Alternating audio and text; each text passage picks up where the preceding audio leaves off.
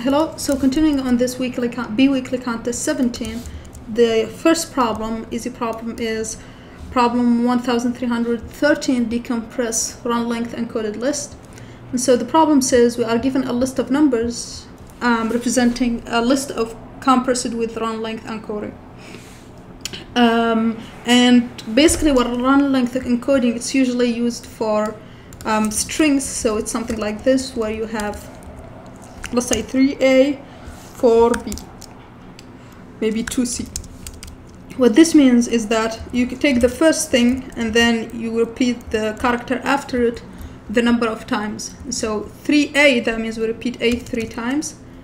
4B means we repeat B 4 times, so B 4 times. And then 2C means we repeat C 2 times, right? And so this is what run length encoding means. And basically, if this problem here just applies it to numbers. So that's what this a little bit of confusing line means. It means consider each adjacent pair of numbers in numbers here, so 1 and 2. And essentially, for each such pair, there are A elements with value B in the decompressed list. So what this means is that for these two, there is one element of 2, and for these two there is 3 elements of 4. So 1 element of 2, 3 elements of 4. So it's just taking the exact same thing with string that I showed here and just applying it to these numbers. So this means take the first one and do 2 one time, and take the other one 3, do it do the character next to it, which is 4 3 times, so 4 3 times, and put that in a list. So it would be something like this.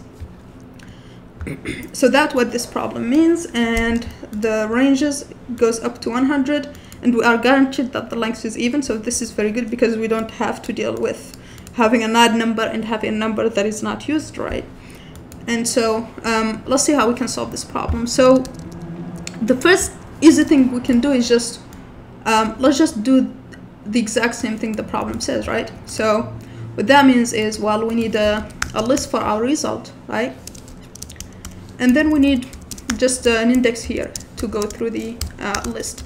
So while we haven't reached the end -1, why -1? Because, well, when I'm here, I already know what to do. I know that I need to take the next to it, nums of I plus 1, and repeat it 3 times. So basically, I'm going to be indexing by just going to 1 here first, and then taking the 2, repeating it once, and then going to 3. So I will keep iterating by 2. So that means here we need +2, and here we want to take the element at nums I and repeat nums I plus 1 nums I times. So what that means is that I'll just repeat by the number that is at position I, which is 3 here, for example, in this case, and I'll repeat for that number of times. And so that's what I'm doing this loop.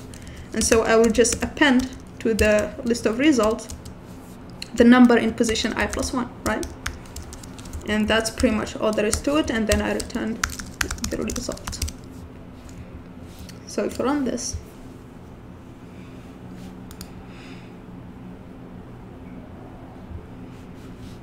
and submit. So that passes. One thing we can do this with is, so Python's for loop here, if we look at it more in details, so the way it works is that you could say for range, so sorry, not for loop, but range. So range, you could give it both a start, a stop, and a step. So for our case here, we want to start with 0, we want to end with length and nums -1, right? Actually -1 like this, but since we know that the length is even, it doesn't matter. And the step, which means the step is what we are doing, adding I by here, so it's 2. So we could just use this actually, and that would be the equivalent to both initializing I by 0, doing this while loop, and doing this I plus 2. So we'll just do for loop here in the range of starting from 0. We don't need this because we are guaranteed that the length is even, and the step is 2, so we don't need to increment. The range loop will do that, and we don't need to initialize I. and this would give us the same thing.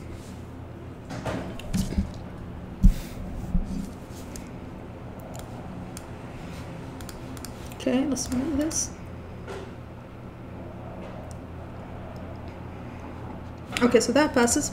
The other thing is just as a way to get used to list comprehensions in Python is you could include this as a list comprehension instead of so that it's one line.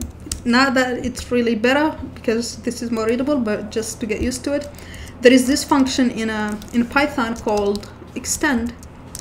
So if I let's say I have this list res, right, that is empty. If I call extend, it just extends the list by appending all the elements that are in the parameter. So let's say my parameter is 2, 3, so it will add all of them.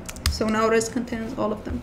So that's what we want here. We want to take this for loop here, and we want to repeat nums I plus 1 that number of times, right?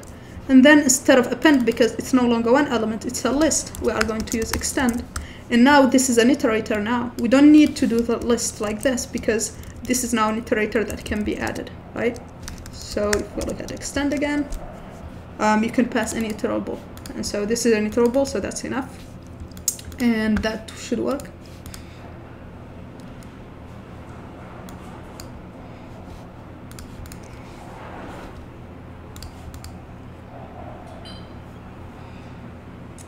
Okay, so that passes.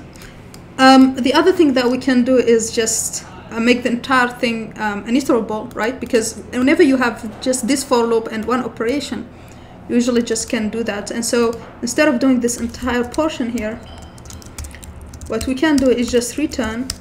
So what do we want? We want to go through, we want to do this loop, definitely. And for each of these I, we want to repeat it by num I, right? So we put that here. And then what do we want to repeat? Nums of I plus 1, right? And so you notice that the loop that was the inner loop becomes the last one, and the upper one becomes the first one. That's how this that's how iterators work. And we can just return this here instead.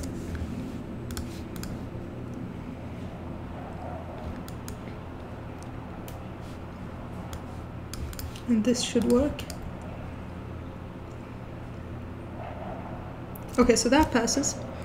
The other thing is that there is this thing in Python that is pretty useful, list slicing, right? So the way list slicing for something like, so let me just take numbers from 1 all the way to 5, 6, 7, just to illustrate this example here. 8, 9, 10.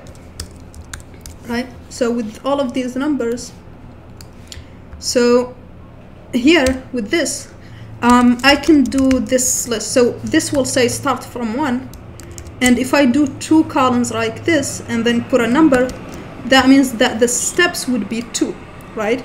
So that essentially will be equivalent to starting from 0 and doing stepping by 2. So that would give me 1 and then step by 2, so then 3 step by 2, 5 step by 2, 7 step by 2, 9, and then you can see we get that. And then I'll start from 1, and then so starting from 1 step by 2 get 4, then get 6, and then 8, and then 10. So you could see here, this is actually what we want for our problem. We want to repeat 1 2 times, 4 3 times, 2 1 time, 6 5 times, right? And so what this means is let's just pair these together. So we want to repeat 2 1 time and repeat 4 3 times, repeat 6 5 times. So if we pair 1 with 2, pair 3 with 4, pair 5 with 6, we can just iterate through these pairs, right? And so in Python, the way to do pairing of 2 different lists, which these are, right, we use zip. So I can just zip nums starting from 0 2 and zip nums starting from 1 and stepping by 2 each time. And so if I show you this using list, you could see it pairs 1 with 2, 3 with 4, and now all I need to do is just repeat the second element in the pair, the number of times of the first element. So repeat 4 3 times, repeat 6 5 times, and that's pretty much all we need to do it. So how do we do that? So if I take this zip here, so this would mean I need to repeat B 8 times, right? And so to do that, well, let's just say that we need, so let's say we need X for, and then X, what is it? X needs to be B repeated 8 times, right? And so B repeated 8 times is just saying B like this multiplied by A. There is an extra parenthesis here. Yep. So if you, why is that? Because 2 multiplied by 4, that gives me 4 2's, right? So this would give me B 8 times, and that's what I want. So I can just return this entire list comprehension, and that will give me the exact same thing. Zip is very useful in Python. It's very good to know, and slicing also, to know how and get used to how to use them. Okay, so now let's submit this. Okay, so that passes. Yeah, so that's it for this problem. If you enjoyed this video, please like and subscribe. Yeah, thanks for watching, and see you next time. Bye.